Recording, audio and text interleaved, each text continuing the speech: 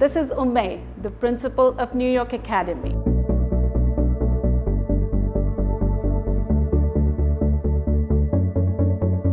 So the role of the schools is to prepare the students to be successful personally, professionally, and not just individually, because humans are relational species.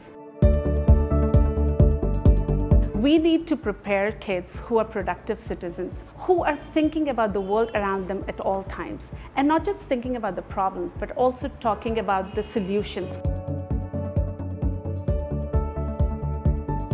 The preschool experience at New York Academy is very special.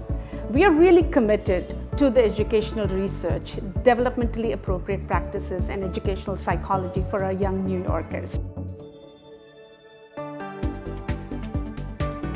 At New York Academy, we are sincerely committed to the growth of every child. What helps us with that is the small student-teacher ratio that we have, which is 1:8. The small student-teacher ratio gives the teachers an opportunity to provide that individualized and personalized attention to each child to help them grow not just academically, but also socially, emotionally, and physically.